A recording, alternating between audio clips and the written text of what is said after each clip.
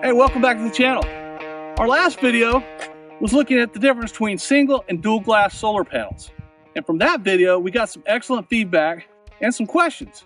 So that inspired me to do a little bit more investigating and some testing. In the comments from that video, some folks reported that they'd had excellent performance out of these Hyperion 400w Bifacial solar panels. But some folks said they'd read some bad reviews about them and that the performance wasn't that great.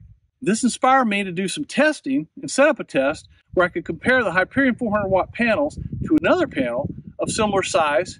And I'm using another panel that I've already had in my system and I've seen the performance and it's performed well. So let's take a look. To test these panels, I set up a comparison with my SEG 405w panels that are presently installed in my system.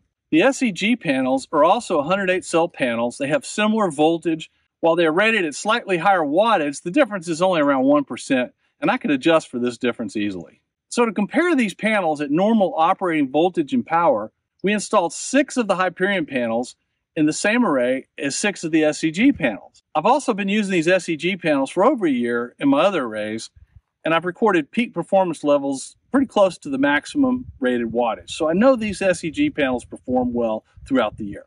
My thought was that if I can compare the two panels side by side, we can test the difference in performance under similar solar conditions. And looking at the results, we may spot any significant performance differences between these panels, and that should tell us what to expect between the Hyperion 400w panels and another panel. I started testing on Sunday afternoon and immediately noticed a large difference in performance.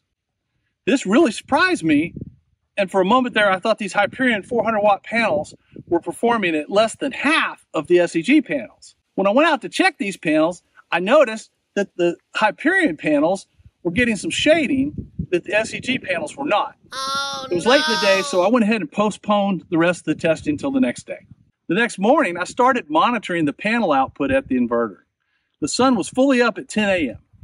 Now remember, this was late December, which is absolutely the worst time of year for solar performance. Since they're both being evaluated equally, we should see any difference at that point. Here's what my readings looked like hourly from 10 a.m. until 3 p.m.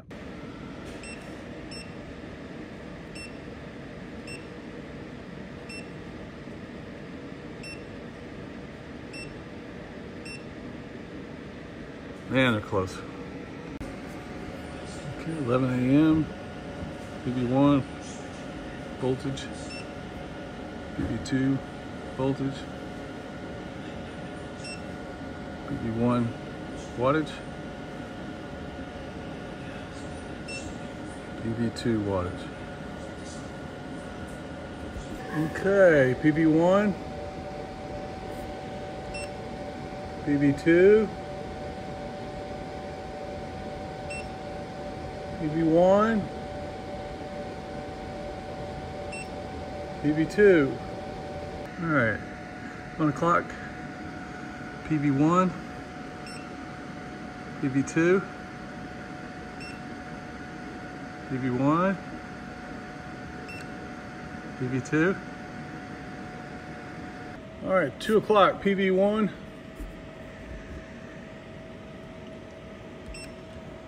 PB2, voltage,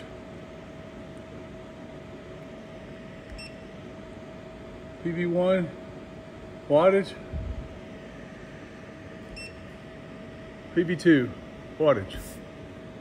I recorded each hour's readings on a spreadsheet, and I also noted the percentage of difference between the two panels. As you can see in the spreadsheet, power and performance varied between the panels throughout the day. By the end of the test, the results showed some differences in voltage and wattage, but these differences were very low and just in the single percentage difference range. Statistically, these could be caused by various minor factors such as clouds, wind, temperature, and rear reflection. But overall, I don't believe these differences were statistically significant. But if you want to say they are, then the difference between the panels might be 2 to 4% max. To sum it up, from my observation, any performance difference between the panels is certainly in the single-digit percentage difference. Comparing this to the cost difference between the panels, this realistically equates to no more than maybe 5% per panel difference in cost.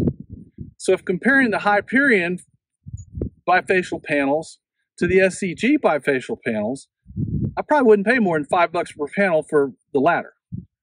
In my case, I purchased the SEG panels on sale for $122 each, buying a pallet. So a pallet of the Hyperion panels would have been a much better deal at $88 each, and that would have saved you like $1,224 at today's prices. So what do you think of my test results and testing methods? Do you agree that the performance variance is small? Do you think the performance difference would be higher in a different season? What other panels do you think I should be testing against these Hyperion 400w bifacial panels? I really appreciate the video feedback I received from my viewers and subscribers. I also appreciate you being a part of the DIY solar community. If you haven't already, I'd encourage you to join the DIY Solar Forum. This is an online DIY solar forum started by Will Prowse, and it's a place you can find answers to many solar questions. Its members have extensive solar experience and are willing to share their valuable solar knowledge. I also appreciate you using my discount codes and affiliate links in my video descriptions.